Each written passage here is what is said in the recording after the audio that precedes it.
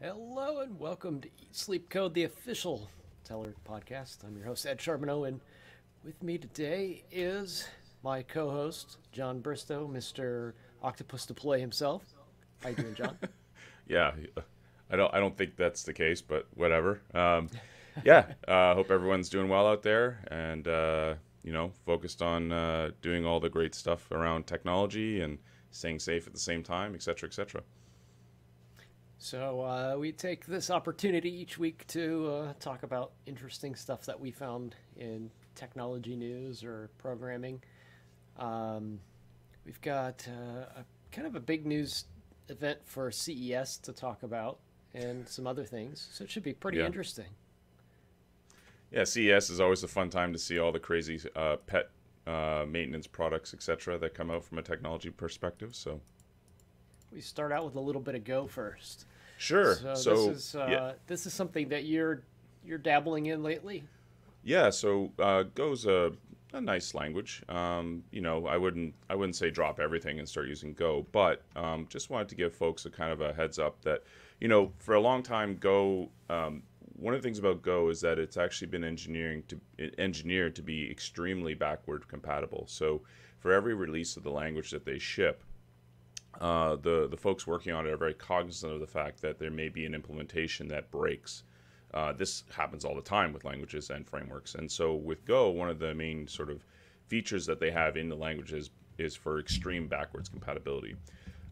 In addition to that, there's also this contention where people want innovative features like generics to be added to the language. And so there's been a long-standing proposal for adding generics to Go. Generics is this idea that you can actually, at compile time, have types that are represented using these sort of generic types that are injected by the compiler at compile time, and thereby having sort of a type-safe way of actually having your code structured. And so there's been this long-standing proposal around adding generics to Go.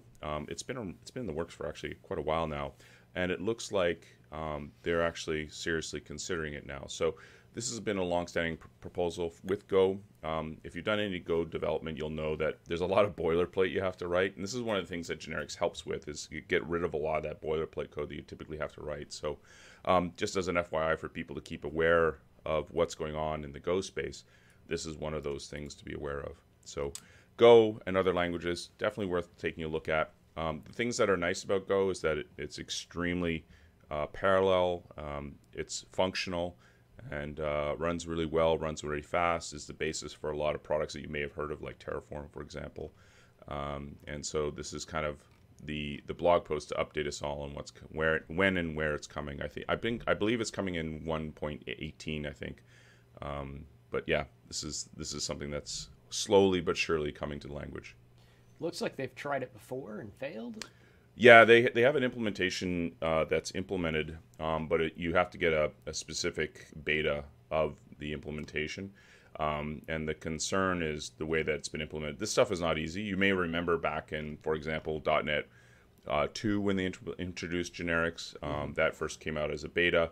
Unfortunately, they used a character to represent the delimiter for generics in the MSLI that did some nasty things, and so they had to change that in beta 2. And so these things are not easy, and there's a lot of thinking that has to go around this. We want to make sure they get it right the first time, because you can't really backport, features if you have this policy of extreme backwards compatibility. You got to get it right the first time. So that's why they've been looking at it for a while now. I'm kind of curious as to what drives companies to make new programming languages. We've got quite a few that are, pretty feature rich and complete these days. Is there anything that Go is trying to do that, most of the modern languages don't?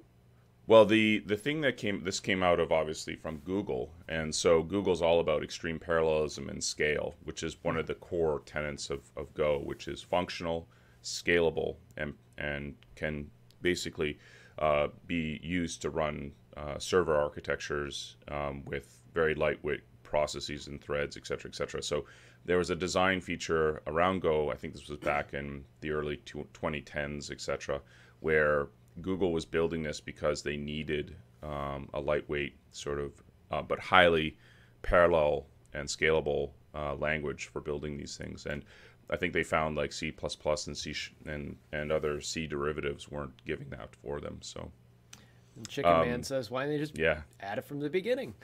Yeah, it's always easy to look retrospectively and say, why didn't they add this at the beginning? I think, initially they looked at this as, generics. You can do generics. You don't need generics, basically. Generics is just sort of it's a compiler feature, basically.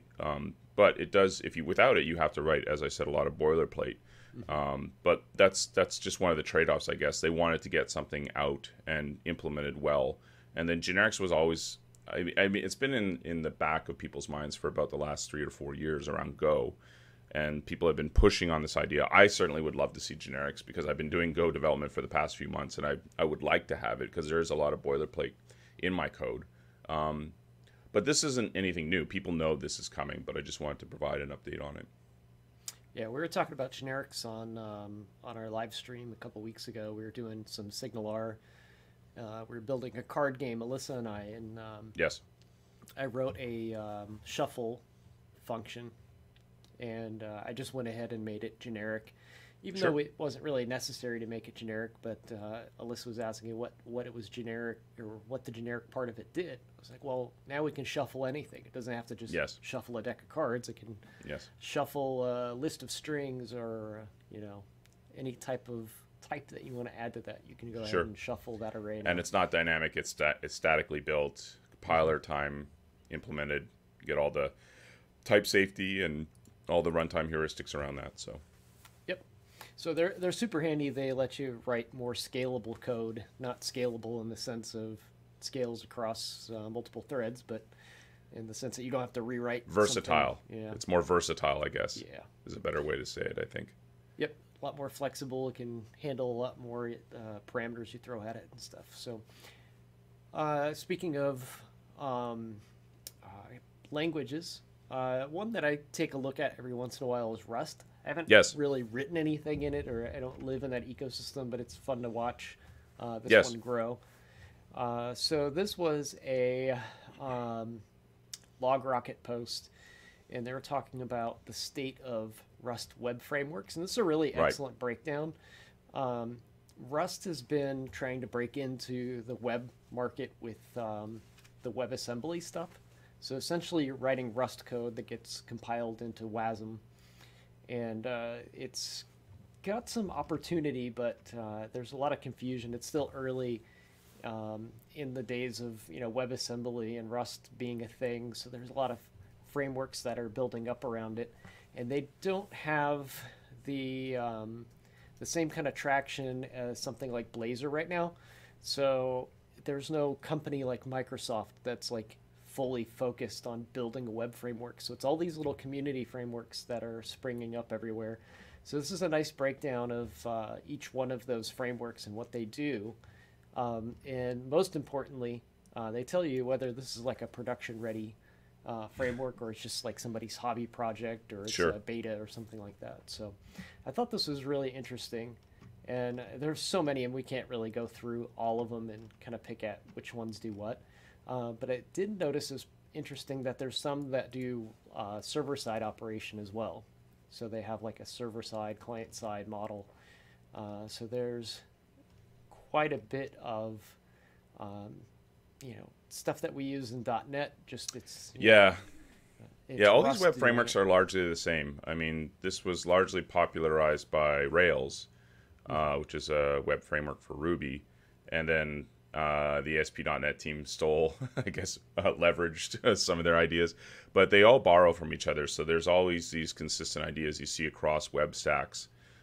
State management, routing, generation of angle brackets, So it's got ORM built in. Sure, or I don't know if that would fall in that necessarily in that sort of space, in my opinion, because ORMs can be applied to non-web scenarios. But they all this seems to be the sort of canonical framework that's generated by language implementers when there's a need for it. People want to spit out angle brackets and such. So these are a natural evolution of the language, and it's actually a good.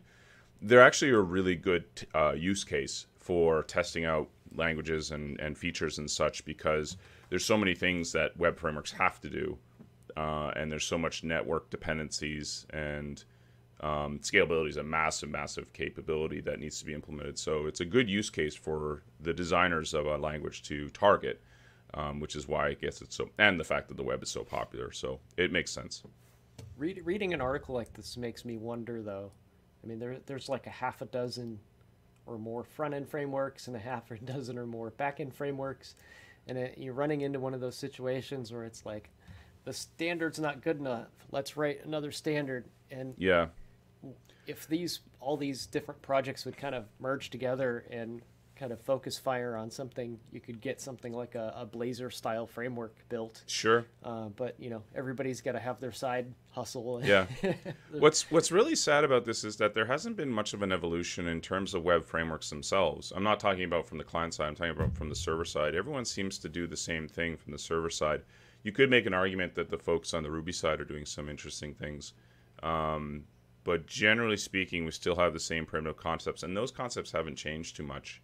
I don't think they actually take into account a lot of the things that are being done on the protocol side, such as Speedy or HTTP3, that I think would be interesting to account for. But that being said, I think this is sort of the canonical way in which we do things on the web on the back end, and so ORMs will continue to exist. State management will continue to be something that people have to contend with. So yeah, I think it would be interesting to see if Rust could. Because of this, the way that Rust is that it's a very interesting language. There might be some things that it can do that might impose a different model, if you will, of tackling the problem of building out a web backend. And I would be interested to see if they have any ideas around that. I don't know, but it would be interesting to see that. Its speed is a real factor with Rust. I mean, it's supposed to be the go-to language if you want the speed of C++, but some of the ease of a compiled C# type, higher level language. So it'd be really nice to see this pick up and one of these frameworks really take off and gain some real traction, but I haven't quite seen that yet. So I keep watching and waiting. There's some interesting stuff you can do at webassembly.studio, I believe is the web address. Yeah, I think this generates, yes, a Rust project, yeah. So you can dabble in Rust, which is about all I've done, but it's still pretty interesting to see what it's capable of, Sure. and how a project with Rust would get built. So you can go to webassembly.studio and just file new Rust project and run it. It's Yep. pretty neat to see the kind of the syntax and the interaction that it has with the browser and stuff. So there's some promise there. It's just stoking that fire and getting it to something bigger hasn't quite happened yet. Hasn't taken off. All right, John. So we're talking about languages, and when we write code, we name things. Naming Yes. things is hard, so we've got a cheat sheet for naming things now.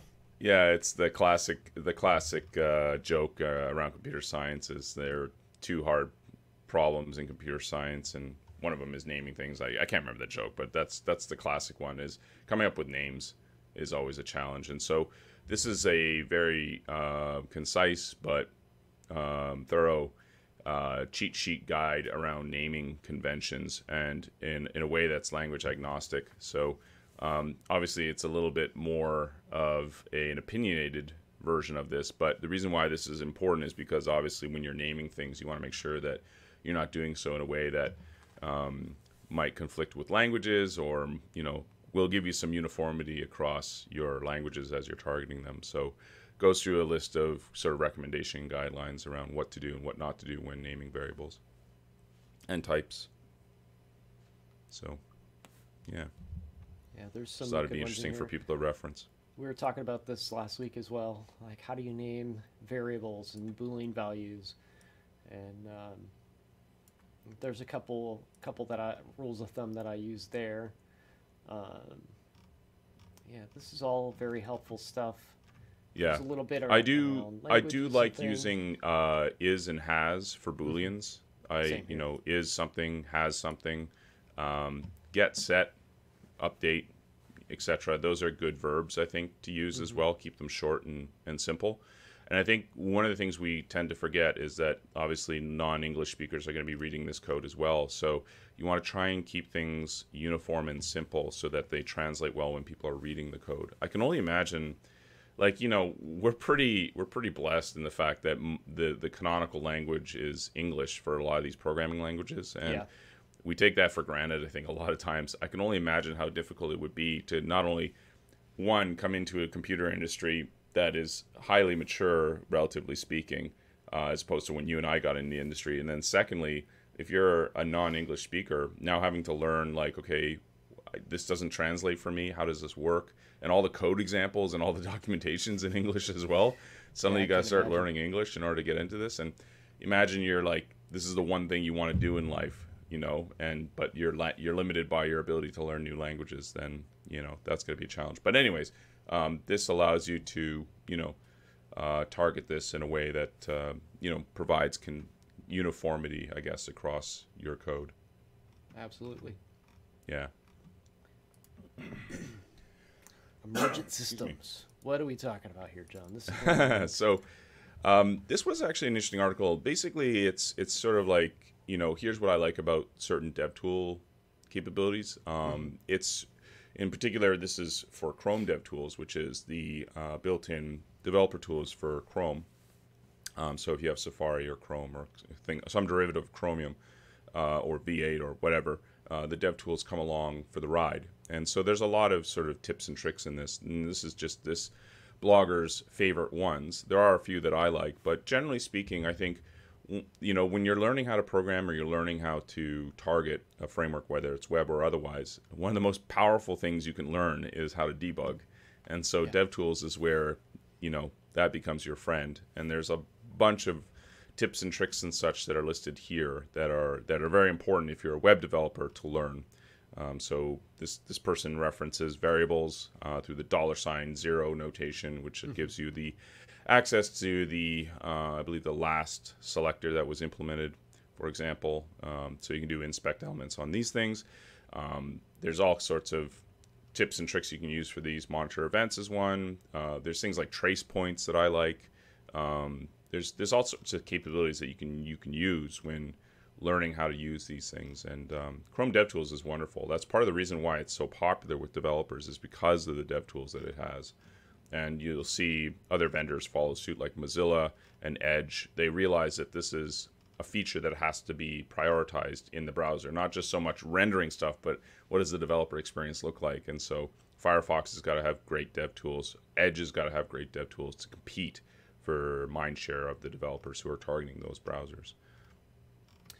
Yeah, I would like to see some conference sessions and stuff based around this. I've seen some in the past. It's been a long time Sure. since I've seen somebody do a good one of these. Yeah. It's changed so much since the last time I watched one of those sessions. It'd be good to see another one, a Yeah. more modern, updated version of it. One of my favorite dev tools that not a lot of people know about, it was implemented a while back, and then was taken out, and then it was added back in again, was the 3D view of the DOM. Well, not so much the DOM, but basically the element model that's rendered to the Yeah, it page, shows you so the it's painted layers to the screen, and it on was the in Z-index. Firefox.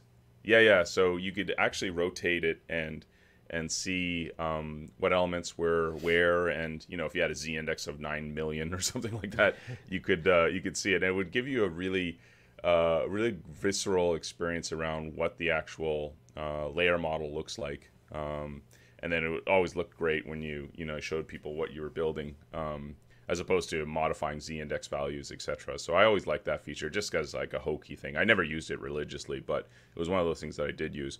The one that I tend to not see a lot, but I find incredibly useful, are trace points. This was, I think, the first time I ever saw this was in Visual Studio, where instead of breaking, you actually output, or you can do a conditional trace point where, you know how you typically inject log statements? So you'll say, if I got here, console.writeline or printf or whatever, that was a common sort of thing. But the problem was is you would litter your code with these things, and sometimes you didn't want to do that. What you could do instead is add trace points, which were basically like breakpoints, but instead of actually breaking execution, it would actually just output to the console. And that was always a powerful feature in my opinion. I always liked that capability, and I saw it first in Visual Studio, and then it's now supported in tools like DevTools like Chrome, which are great, and you can do all kinds of interesting things with them. Here you're showing off obviously the applied styles, and you can do all kinds of things with those. There's a huge listener event structure that's associated with obviously painting stuff to the screen. There's the classic DOM content loaded event, etc., but other ones as well that you can set up. These are set up automatically by the browser, but there's ones that you can inject yourself, and that's supported through a variety of means. I'm trying to remember, there was one you could trigger like CSS events too, or not trigger them, but break on them. So if you trigger like a hover state, it would actually like pause the browser. There's lots of little hidden gems like that in here. I can't remember where that one's at, but it's in here somewhere. Yeah, so these are you're basically applying styles to the rendered content dynamically through that styles tab. There are a number of ways in which you can capture these, and I think that they have to do with depends on how you're wanting to capture these things. So you can capture them, like for example, through the console. You can apply them on elements, etc. I'm not a huge CSS guy, so I'm not the best when it comes to targeting that. But when it comes to JavaScript, for example, that's where I tend to use trace points a lot. Yeah, there's sometimes you need to really like set weird breakpoints and stuff where something's disappearing, you can't figure out why. It only does it when you're on some certain part of the page, or when this it goes right through here. It's actually monitor events. If you can see right here, so monitor events API will allow you to see all the events that are received by any DOM element. So it shows you how by utilizing monitor events, you can actually see all the basically events that filter through to a particular event itself. So. And Chris DeMar says he loves the screenshot feature. Sure. So there's a way to do screen captures. You can record like a set of captures too, if I remember correctly. So you can watch like as the page loads and how it looks when it's rendering and things. Yes. Bloggingfordevs.com. Yes. What do we got, John? So this is basically there's a lot of blogs out there, as we know, and what this is basically a curated, if you will, list of the top developer blogs that are out there. The problem with blogs is that it's not only they started off with tech blogging, but then they became everything. And so what this is basically a listing based on technology. You can break it down by technology of the top blogs that are out there. So I know that blogs aren't, tend to be all that popular anymore, but there are listings based on the technology of choice that you wish to target. So if you break it down by JavaScript, you break it down by others, you can see the trending there, and then subscribe as needed. Nice. I like that. Yeah. I have to bookmark that one. Yeah. I'm So always just a looking little for site good there. blogs. Sure. Trying to use an aggregator these days. Just, I don't know. I can't quite seem to use one of those with any success anymore. Used to have the fiddle. What was it called? The fiddle. Well, there was Google Reader for the longest time, and then I think most people jumped over to Feedly, which is the one I have. And Feedly's good because it actually does aggregation across on your behalf. So on the subjects that you like, it will actually find additional sources. It will also be able to pull in other types of sources as well. So it will search across a variety of not just blogs, but other things as well. I think it actually utilizes Google search as part of its algorithms. They say it's AI, but, I don't know what they're doing. But, yeah, Feedly is the one that I use. Yeah, I used to really enjoy the Feedly app for the iPad. That was another good one.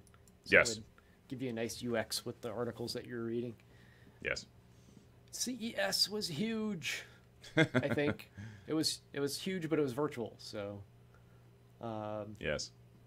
it's the first time it's ever been virtual in its history. So that's kind of a milestone. Can't wait to see all the garbage that's going to end up in the bottom of the ocean.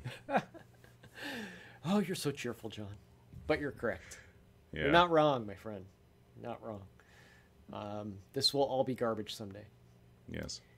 We saw a lot of touchless devices. Yes. Nobody wants to touch anything these days. Yes. I wonder why. Razer's got a mask? Interesting. Yeah. It's like a gamer mask or something?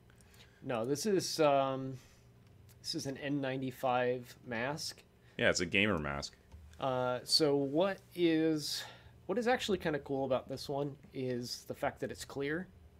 So you can see the people's lips move, right? So for Yeah. people who, need to read lips, for example, if they're deaf, for example, makes sense. Yeah. So that's a big deal. I think that's seriously. No, this is good. I like this one. I just thought it was like amplified. RGB colored and all that, being gamer and all that. So I think it's lit, but I don't know if it's colored. But What? that's actually a speaker, I believe. Okay. So it looks like a does, filter to me, but whatever. Amplification. So, It's got a built-in. I think it's a filter. They're N95. They've got filters. It has So a ventilator pod, but I also read somewhere that it has a speaker that helps project your voice so it doesn't sound muffled. okay, interesting. Yeah, it doesn't say it in this little quick bit here, but something I watched. Interesting. Maybe All here right. it is. Comes with a sanitization case. Let's see if it talks about the. This is supposed to be This an is amplifier. exactly. Yeah, I just. All right, whatever. Gets a little Whatever. bit of Steam, or what is it called? That 2077 game that's real big right now. Cyberpunk. Cyberpunk. It's into that Yeah. kind of look a little bit. Yeah, you'd think so, but I'm not getting a cyberpunk vibe from this. I'm getting a more of this is really depressing vibe, but whatever. So, This dystopian future we're heading into. what problem are we solving? Let's Better- solve the big better problems. masks. I mean, Okay. if you think about it too, you said this is all stuff to end up at the bottom of the ocean someday. Well, Yeah. Instead of replacing this entire mask, there are smaller replaceable filters. So I mean, that's less garbage than a disposable mask, I suppose. Yeah, I don't think so. So I'm not going with this one. Fail. It's done. John puts his stamp of disapproval on it.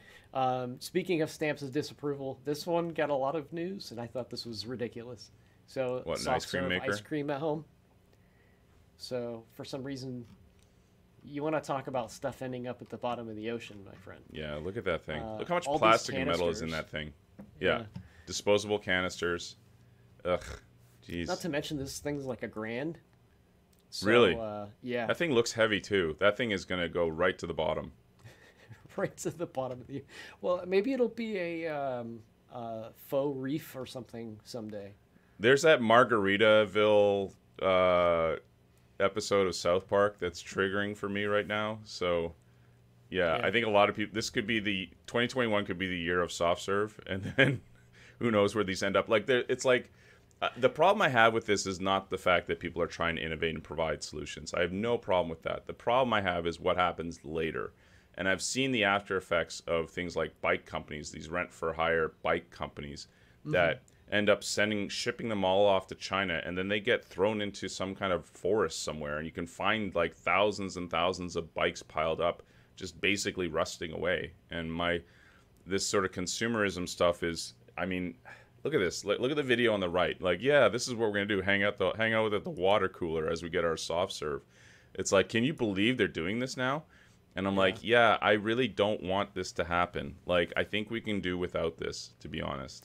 Not to mention, And this isn't the most look appetizing at that. thing to watch. This is just bad. Like you're watching it's a this. snap, and then yeah, no one worries about the after effects of this monstrous 50-kilogram machine. What do we do with this now? Now that whoever makes this thing has decided to stop selling these canisters, and like, there's only so much soft serve. Like, look, he's in a suit and tie. He's making you clever guy making soft serve. Man. You can make margaritas. I would love to be on the boardroom of this and like just be like, guys, can we consider the environmental effect of like shipping out all this plastic and metal everywhere? Like, do people really want soft serve this much? But whatever. If you're gonna drop 500 to $1,000 on a kitchen appliance, Sure. make it an espresso machine, please. Not a Yeah, coffee. fair enough, because you're I gonna mean, drink not a- coffee. You're gonna drink coffee for a while, I would think.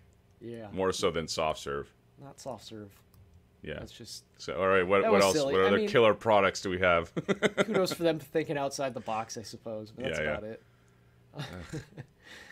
Oh man, those were some of the ones. that Rollable got phone. some- Wait. The LG rollable phone. The Go back to the rollable phone. LG rollable phone. Let's see what monstrosity this thing is. All right.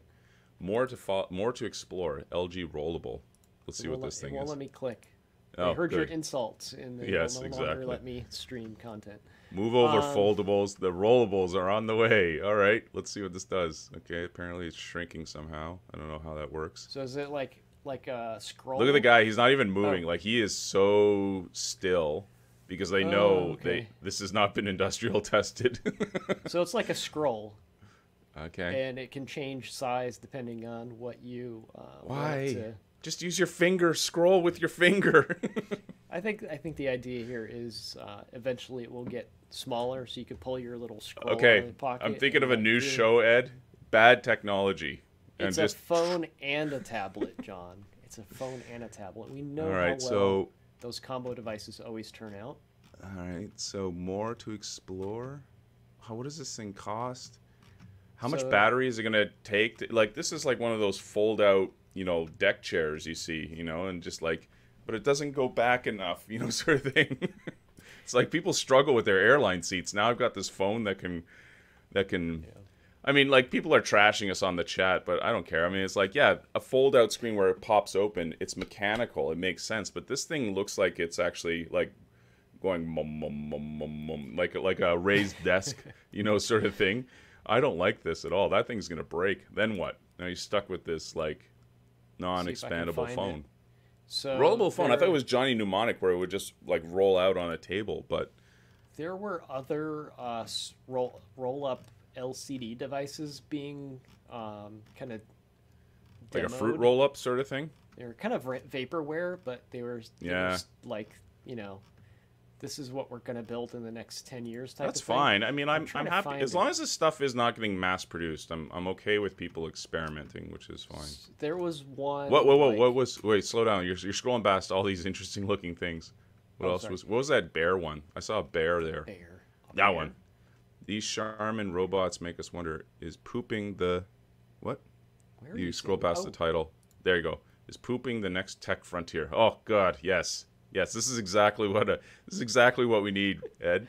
Because toilet paper, as you know, toilet paper in the pandemic is at a premium. So let's target those people by creating a bear-operated poop toilet paper dispenser. Is this like when you're stranded, you just get out your phone? I'm assuming that nobody What does already this do? has their phone What out is on this? the toilet, but you get out your phone, and then you kind of summons the poo bot to come bring you. What is this? A Is this a robot that brings you toilet paper? I think it is. Okay, hang on. Rollbot, a self-balancing robot that connects to your phone and will deliver a fresh toilet roll directly to you. I think people are just taking the piss here. Like, people are just like, whatever. Let's give them a robot that delivers toilet paper.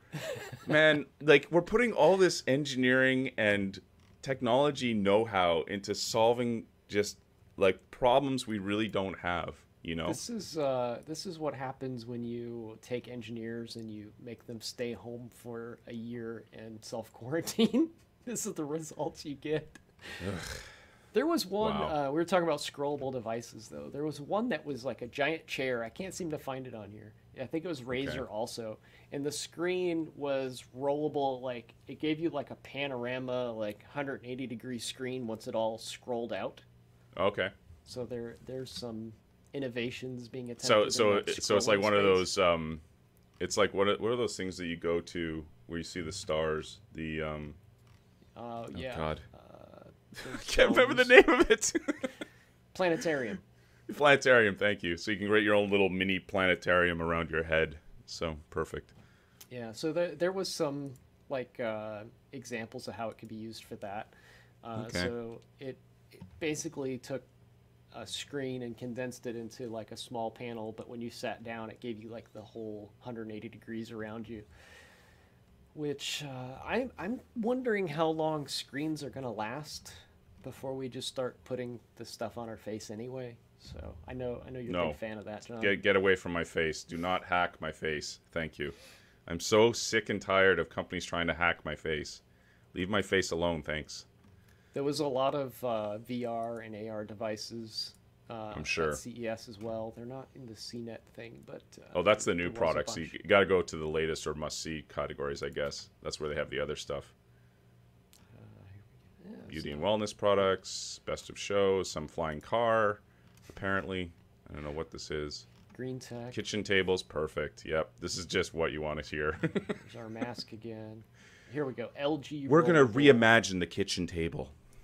Let's see if they have a photo of it here, because this is the LG rollable. Yeah, that's the one we I just know that's looked a at. smartphone. That's Yeah, not yeah, the yeah. one. The air I was looking taxi, for yeah, the yes, the air taxi. taxi. Welcome to Johnny Cab. Perfect analogy. Wow. I'm so important that I need an air taxi. I can't be down in the traffic with you people. I have to be up above. Robot butler. Ugh. I think I was. You know, if commenting on if I go this, to someone's house and I'm greeted by a robot, I'm leaving right away. I'm like, this person clearly does not want to even make the effort of greeting me at the door. So I agree and disagree at the same time. Again, you got to remember a lot of these things. First of all, they're going to go to the lazy and extremely wealthy. But secondly, they need accessibility needs are big. If you can get them to those people, now that's where you could really help. You know, we're people out. we're slowly but surely becoming the Wall-E generation. You know, hey robot, I require more toilet paper. Bring me more toilet paper. It's like, all right. Ceiling fan, smartest ceiling lamp we've ever seen. So Okay. this one helps with senior citizens in motion and detects if Okay. they've fallen. This one may be So not that's bad because interesting. you remember we had the I've fallen and can't get up technology. I Yeah. can't remember what that was called again. The life alert little Okay. thing that you Yeah, gotta that press has a yourself. good that addresses a good scenario, I think. And so if this is something similar, then good. That's actually a good solution, I think. But this toilet roll bringing robot, no, I Yeah. can't see one. toilet bowl bringing robot. All right. On that note, we'll talk about some Yep. .NET for a little bit. I think we're done. CES has been burned to the ground. They're gonna watch your review there, John, and just cancel CES for 2022. Look, I'm a moron, okay? I don't know what I'm talking about, but you know, I do know I've been in this industry long enough that I've seen these things come and go, and I'm like I said, I would just want to sit eating popcorn on these board meetings where they're like, okay, now let me finish. Now, what if we did this? Like, you know how robots are really popular, right? Now, toilet paper is also popular. What if we combine the two? You know, it's like, okay, we're done. Blockchain toilet paper. Entity framework, the plan for 6.0. Yeah, so Jeremy Lickness gave us a quick update here on, you know, the plan for Entity Framework Core 6.0. Entity Framework Core obviously is used by a lot of .NET developers, obviously on the .NET Core side of things, and provides a great number of features for as an ORM. And so they're adding more support for some highly requested features, as you can see here. So temporal tables, JSON columns, order for columns, performance improvements, yada, yada, yada. So it's a typical sort of, hey, here's what we're working on. Migrations is obviously a hot topic in the EF space. So that's always like migrations. I always look at them like, good luck with all that. Migrations are gnarly, to say it lightly. This is one I wanted to look at here. Cosmos database provider. We're actively gathering feedback on which improvements to make in the Cosmos provider. So they're looking for feedback, and I tried this, and it works. It works, but when you use it, you have to go in knowing what it is to expect from Cosmos, because you're going from an ORM to a flat file system. Sure. So a NoSQL type of system. And when you're writing those link statements, you can get yourself into a situation where you're just writing really bad code. So you got to be really careful with that one. I had a little bit of a time wrapping my head around what I was supposed to be doing with it. Well, they resolve fast, so there's that, you know. And if you're trying to micro optimize, I think, especially when you're talking to the back end, that does matter, especially on a scale. So lots of stuff there. Thought I just mentioned it so folks are aware. Investigations. GraphQL. Yeah, GraphQL is awesome. I think GraphQL is really the next step we as an industry need to take in terms of APIs. So GraphQL came out of Facebook, and it's basically a way of, it's sort of the best way I can describe it. If you know T-SQL, where you can construct your own queries, GraphQL is the web API version of that. So basically, instead of saying get customers, you say, hey GraphQL endpoint, here is the structure of data I wish to have, which may tie in customers and orders and kind of put it in a structure that you wish. And in addition to returning that in the form that I'd like, also provide me the paging and sorting capabilities that I would also like as well. So GraphQL is basically trying to evolve this very primitive dialogue that we tend to have on the API, RESTful API level, where you do gets, sets, updates, deletes, etc. Basically mimicking the HTTP puts and posts sort of verbs that we have. And also we're actually at the mercy of the API writers themselves. Like we can't say, no, don't give me the structure this way, the structure I want it that way. This is what GraphQL allows you to do. It gives you the flexibility of defining the output that you wish to see. Yeah, it'd be good to see them make the transition from sending your request through GraphQL and making the right SQL query to hit the database. This basically unlocks you from the sort of 1-to-1 or 2-to-1 binding that you typically see in API clients, where you define a model, you define a client, and you just kind of plow through all the APIs and you just map them all and just write them out that way. This way you just have one client, which is your GraphQL client, and then you let the people using your client come up with the descriptions of the way they want their queries to look. And it looks like there was some network improvements with .NET 5 back in November. Yeah, so basically a lot of improvements in the networking stack. And this is more of a informational sort of thing. But if you're talking to your boss about, hey, we really should get to .NET 5, or we're currently on 2 whatever or 3, maybe a move to .NET 5 is warranted. this is more evidence in the arsenal of articles that you can provide your boss or the engineering manager who you're talking to about why you should think about moving to .NET 5. And so these are really good because a lot of people require evidence as to why you would make a change rather than just saying it's a new version.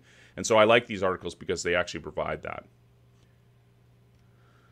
Yeah, I like so, that yeah, .NET has built-in HTTP responses that are really easy to use. Sure. It looks like there's some stuff around cancellation and cancellation tokens. That's nice to have. These little patterns that they put together help developers not make silly mistakes. Yeah, like you might wonder, like, how does this actually play out? Well, if you've ever used an application, especially on Windows, and you click on a button, and then you wonder if anything happened, you click again, and then the whole screen goes white. That sort of fade to white a pause in the execution of the program. This is typically because of the network. So networks are notorious at giving you hangs and pauses and unexpected hangs and pauses in your apps. And so, yeah, it's one of those things where by implementing cancellation tokens and things like that, where if the user clicks on it again or tries to cancel, then you can actually cancel it. You don't have to resort to, well, the OS will resort to turning your screen all white. So. Yeah, this is a little handy one they've added fairly recently. It's, you just write off the response, say ensure success status code. And you don't have to sit there and sniff for like all the 200 codes to make sure it came across okay. You just say ensure it was a success, and if it's not a success, it'll throw an exception, and then you can catch it and find out what kind of exception it was. So that's super handy. Fair enough. Yeah, so there's some other innovation. It's a pretty long post. There's a lot of new innovations that have been added specifically around the performance in .NET 5. And so these are just some of the things. But, like cross-platform implementation, extension points for sockets, et cetera, et cetera. It just goes on and on and on and on. Yeah, that's quite a long post. They really added a lot of stuff in .NET 5 in general. Yes. So there you go. Visual Studio.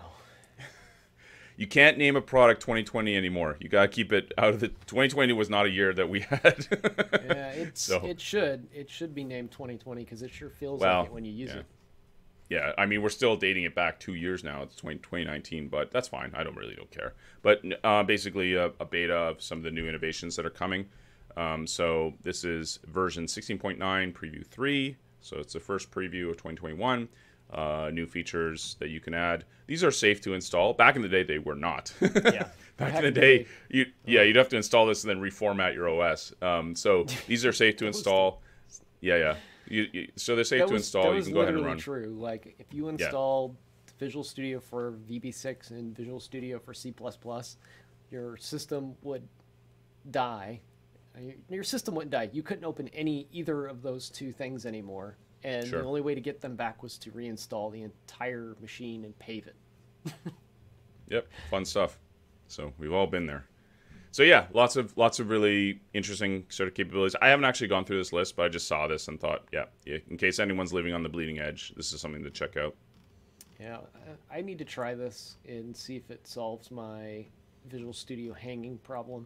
Nothing can solve how bad of a coder you are, Ed. I'm sorry. So my Visual Studio instance hangs every few minutes. Yeah. And I have yet to figure out what's causing it. I've tried repair installs and everything, and it just doesn't care. It's like, I'm just going to hang. And, yeah. Anyhow, we have some huge releases to talk about with Telerik. So join us tomorrow for our webinar. You can go to telerik.com, click the yellow banner, and you can join us for our release webinar. We have all of the new things for 2021.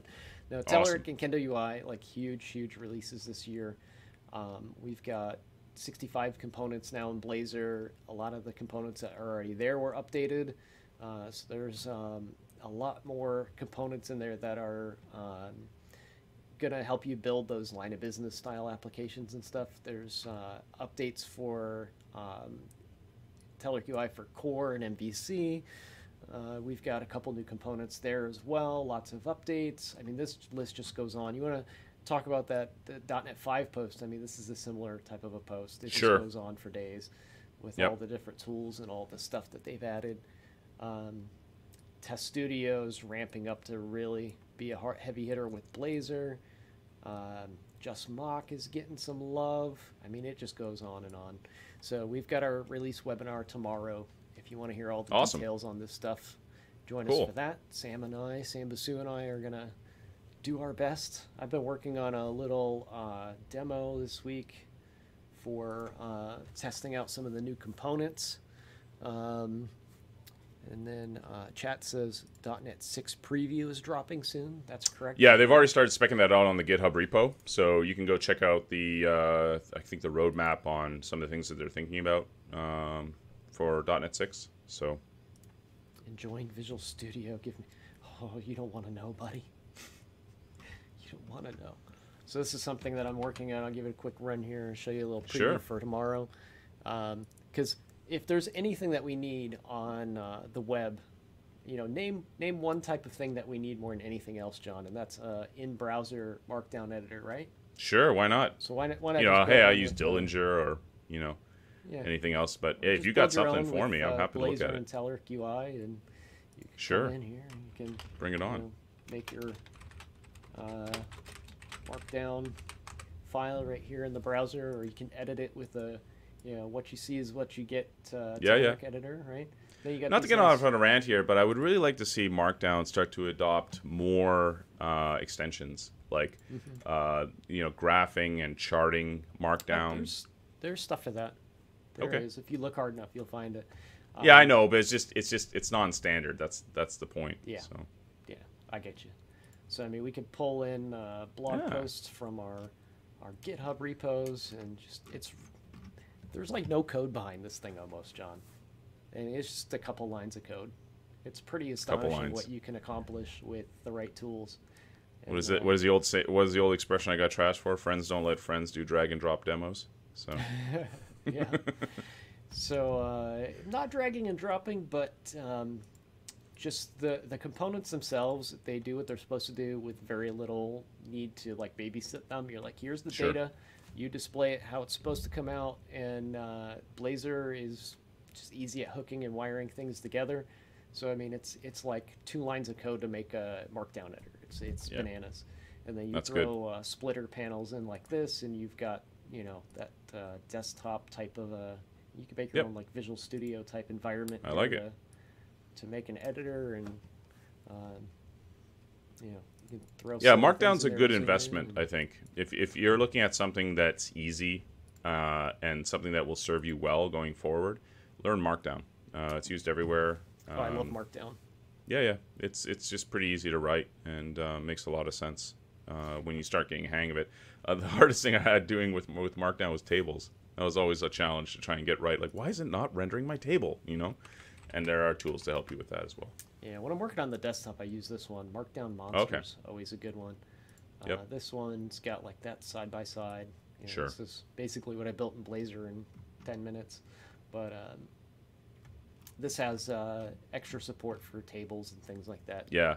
There are some really good tools that integrate with VS Code as well that will auto-generate table of contents for you. So if you have headers like H1s, H2s, it will auto-generate table of contents for you at the top of the page. So there's add-ins and extensions you can add to Visual Studio Code that will do that as well. Awesome. We've got lots of folks in the chat room today, so just want to say thanks everybody for coming out and showing us some support on a Monday afternoon. Or Tuesday morning if you're John. It's Australia Day here, mate. So there you go. So thank you very much, John. It was always great talking to you. And likewise. Enjoyed burning down CES with you this time around. Sorry to all the folks who are watching this and thinking, geez, John's in a bad mood. It's just I care about the environment. I worry about all this consumerism stuff that we're building. We're solving problems that I didn't realize were problems before. So anyway. I don't have the trash bin icon on my screen, but essentially I can picture you dragging like all of CES into the little bin. Just... Hey, I like innovation just as much as the next person, but I also like it for the right reasons. So. Yep. All right, man. Thank you so much, and we will see you all tomorrow for the webinar. I'm sure everybody will be there, so I'll get to talk to you again tomorrow. And we also have a stream coming up on Friday. It's an extended version of the webinar. We'll build and do more live coding stuff. So make sure you tune in all week on Coded Live. Thanks. We'll see you soon. See ya.